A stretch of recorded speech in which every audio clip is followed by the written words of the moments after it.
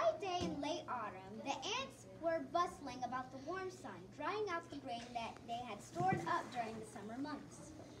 It sure is a lot of work preparing this grain for the winter. Yes, but it'll be worth it when the... I'm trying again. Wait. It will be worth the effort when the cold winter arrives and we have plenty to eat. Along came a grasshopper with his fiddle under his arm. Ants, do you have any food to eat? Any food you can share with me? I'm very hungry and have nothing to eat. Nothing to eat? What have you been doing all summer? Have you stored up any grain for the winter? What have I been doing all summer? Oh, well, I've had a marvelous summer. I've been singing and dancing and making music with my fiddle.